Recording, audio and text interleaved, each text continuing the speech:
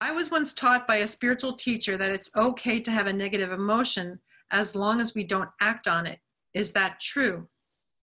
Well, based on what I've been saying about negative emotions is, of course it's okay to have negative emotions because you're going to have them. If it's all good, it's all God. Everything here on the planet is good. So if you're experiencing it from a place that you recognize it's okay to have negative emotions, but you just don't want to act on them, you're putting an experience out there that you might want to recognize that maybe in the past, every time you had a negative emotion, you would find yourself acting on that. Maybe it caused you to have problems in your life that led to things like addiction or chronic bad relationships, or just having a defeated experience just when you're about to experience success. If you notice, because your emotions are capturing more of your attention, that again, that your mind brings you into situations, into beliefs that might be patterns and that you believe over and over again, and then therefore are creating the appearance of your world. Having these emotions that are negative, that you're aware of, are really actually valuable to you.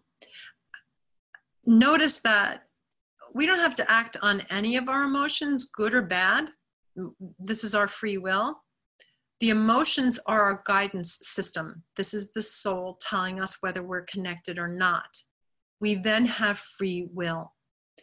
Our free will is only truly free with the capital F if we're acting on the positive emotions and continuing to consistently let ourselves be in that vein. And that just requires relaxation and surrender, letting the divine guide us.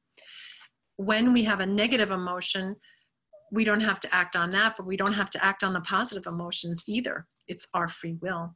So our will won't feel free unless we're acting on the positive emotions and cultivating more positive emotions by our thoughts being aligned with the truth of us, and relaxing and surrendering and listening to what the soul has to say when it's guiding us.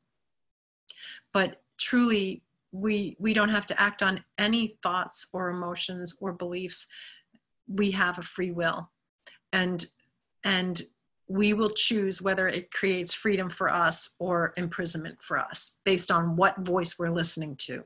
The voice of the soul, the voice of our own best interest, always prompts us towards further freedom and expansion. It knows we're here to create the reality. It doesn't exist until we show up creating it and expanding it.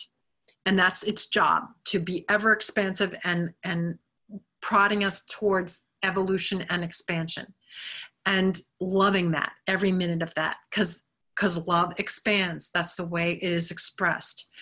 Contraction and things that are negative will only pull us away from a recognition of our true self and our purpose here. So it'll feel flatlined. It'll feel like purposeless, not very free. So the free will is always aligned with, at best, our soul, and allowing us to feel and experience further and further freedom.